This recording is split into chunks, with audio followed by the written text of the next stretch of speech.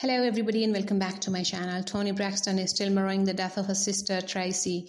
Toni Braxton is still grappling with the loss of his sister Tracy over 2 years after her passing at age 50.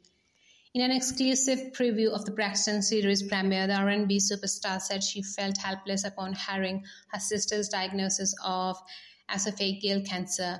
At the time, Toni was also managing her health issues with the autoimmune disorder lupus. When Tracy got diagnosed, it didn't seem real at all. Still doesn't. For me, family is the most important thing in my life, Toni continued. I spent my whole life caring for and protecting my sisters, but this was different because there's nothing I could do. I felt so helpless, like I couldn't do anything to save her. Toni said she had a hard time processing Tracy's illness because I was a sick one, not Tracy. She said nothing that Tracy's diagnosis was hard for me to digest.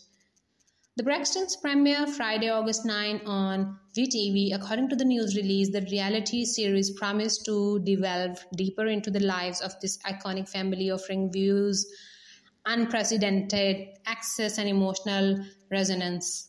Each hour-long episode will feature Toni, Tawanda, Trina, Tamara, and Miss Evelyn Braxton on the emotional roller coaster of love, loss, triumph, heartbreak, and healing.